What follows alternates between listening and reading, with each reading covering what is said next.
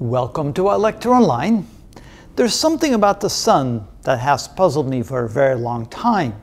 Why is it that during the height of the solar cycle, when there's lots of sunspots on the surface of the sun, the actual intensity of the sunlight is greater than when there's no sunspots on the surface of the sun?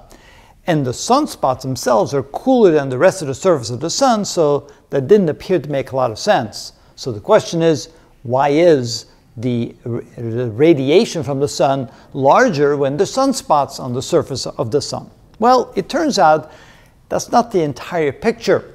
So let's take a look at a typical sunspot right here, and notice that yes, indeed, if the typical temperature of the surface of the sun is about 5,800 Kelvin, it's slightly less than that, but let's take that number as being the surface temperature of the sun, then the sunspots can be quite a bit less. So let's say that the sunspot here is at a temperature about 1,000 degrees Kelvin less, 4,800 Kelvin.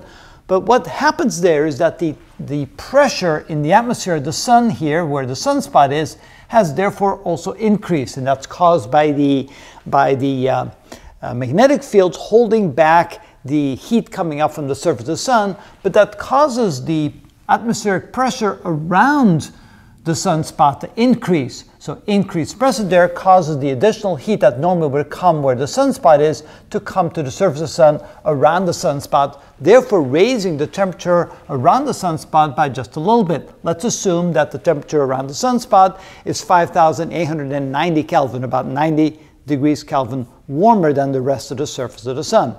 Now let's assume that the total area of that region where you have the sunspot plus the area around the sunspot is 5.1 times 10 to the 14 square meter, which is larger than the area that's exposed to the sun from the earth.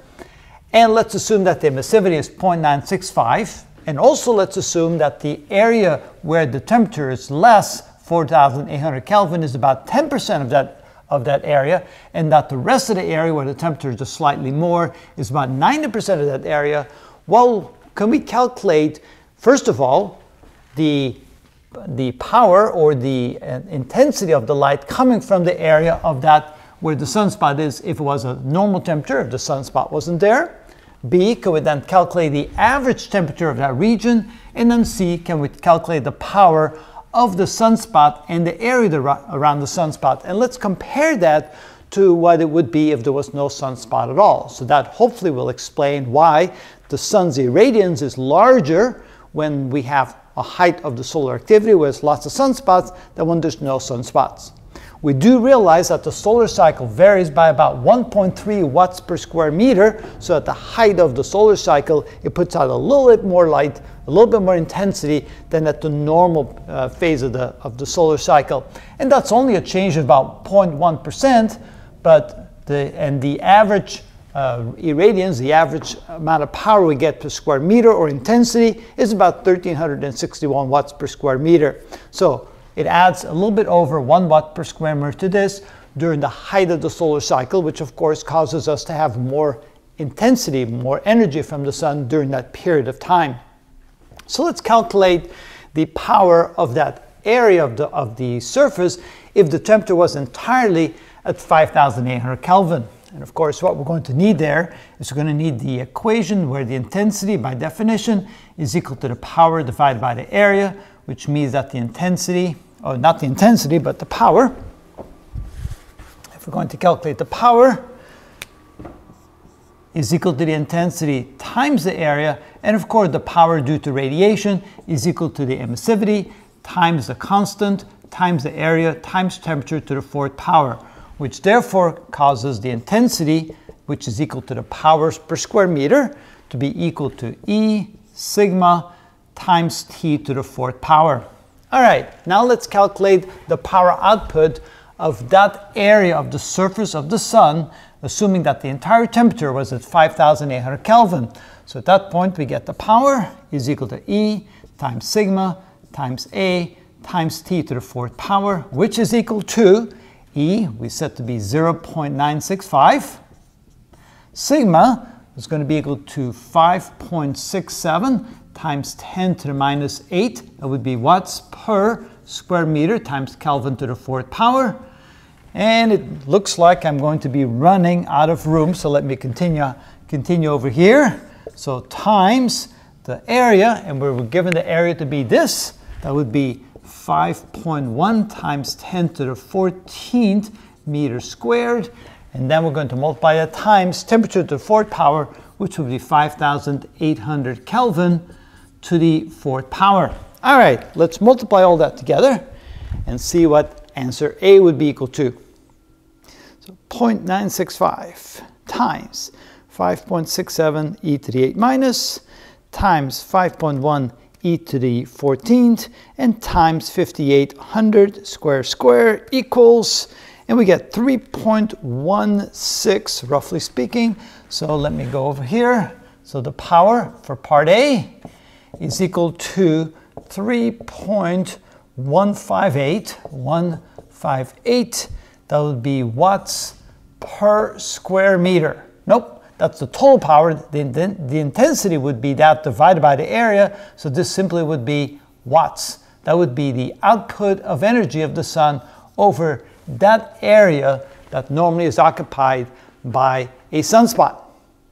I'm missing something here. That would, that would not be a very warm sun. How about times 10 to the 22? How about that? That would be better. Okay, there's answer number A. Or answer A, the amount of energy we get from that region of the sun if there was no sunspot. Now, what is the average temperature of that sunspot right there? So temperature average, T average, can be calculated by saying we take the temperature inside, that's 4,800 Kelvin, and that takes up 10% of the area, so we're going to multiply that times 0.1 because that occupies 10% of the total area of the sunspot, plus the temperature outside, which would be 5,890 Kelvin, and that occupies 90%. So we'll multiply that times 0.9, and that will give us the average temperature of the sunspot. So 4,800 times 0.1 plus 5,890 times 0.9 equals temperature average of 5,781 Kelvin. Now this is surprising. Notice that the average temperature of the region occupied by the sunspot is actually less. So this is part B. That's actually less than the temperature we have on the surface of the sun normally, if we use that as a baseline temperature. So then you would think, if the average temperature is less, why would you get more energy, more power, more irradiance from that region of the sun? Well, that's because that the amount of power or energy we get from the sun is a function of temperature to the fourth power. So the slight increase here when that's raised to the fourth power has a much greater effect than the enormous decrease here. So in other words, that small amount of increase in temperature, the region around the sunspot, versus the large decrease of the temperature where the sunspot actually is, that actually makes more of a difference because of the temperature to the fourth power. And that's why during the high solar activity, we get more energy from the sun. Well, we're going to calculate that now. So let's do that. Let's calculate the power we get. Let's call this region number 1. And let's call this region number 2, and let's calculate the power from each region, add it together, and then see how that compares to the answer we got for part A when we assumed the temperature was 5,800 Kelvin when there was no sunspot. So power from region number 1 is equal to E sigma A temperature to the fourth power. And so that's going to be equal to 0.965 times 5.67 times 10 to the minus 8 watts per meter squared times Kelvin to the fourth power times, and of course we're going to continue over here because we don't have a lot of room, area. It's going to be 10% because we're now calculating region number 1, 10% of this area. So that would be 0.1 times 5.1 times 10 to the 14th meter squared. And then the temperature would be 4,800 Kelvin.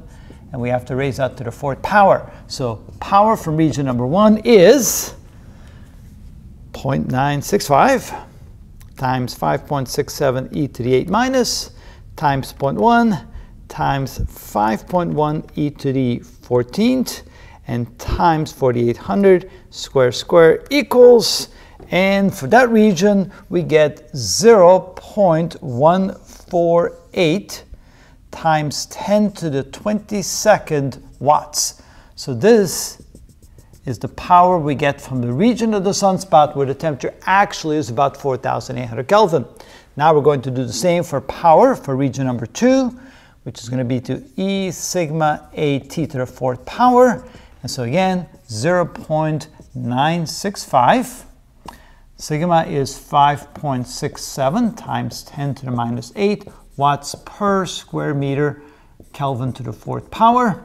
Now for the area, where are we here? Area, we need 90% of the area right here. So it would be 0.9 times 5.1 times 10 to the 14th meter squared. And now the temperature there would be 5890 Kelvin, and that's to the 4th power. Okay, so we have power for region number 2, and let's see what we get there.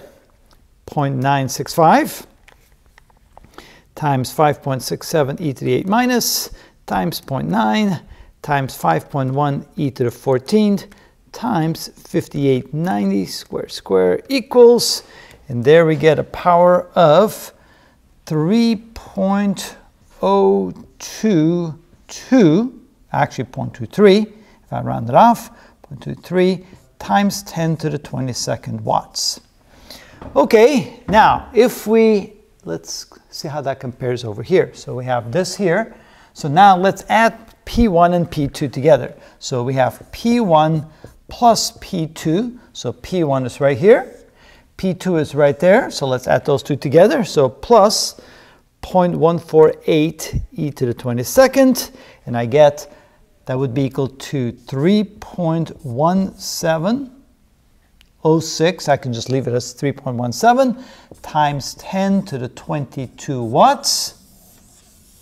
And let's see how that compares to what it would be when we did. Okay, I have one more decimal place, so let's add the one more decimal place. 171 times 10 to the 22nd watts. So notice that's the power output from the region where we have a sunspot plus the region around it, and that's the power output when there was no sunspot. And you can see there's clearly a difference. So if we now do a ratio of P1 plus P2 divided by the original, let's call this the original power, P sub naught, and we do a ratio of that, so take this number and divide it by this number and see what we get. So divide by 3.158 e to the 22nd, and we get 1.004. In other words, the increase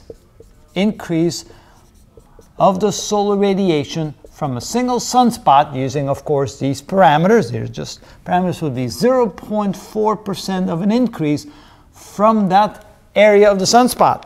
And then of course, if there's 100 sunspots and you multiply that times 100, you do get some additional radiation from the sun, and therefore it is not unusual to see about a 0.1% increase of the overall radiance or overall intensity of the sun when there's a high solar activity with, let's say, 100 sunspots on the surface. And that is how we know that when we're at the peak of the sun cycle, the solar cycle, we have a little bit more sunshine and it gets a little bit more warmer. And that is how it's done. Mystery solved. I wasn't sleeping at all. Well, I actually was wondering about that for a long time. I know. I mean, I was in horrible sleep.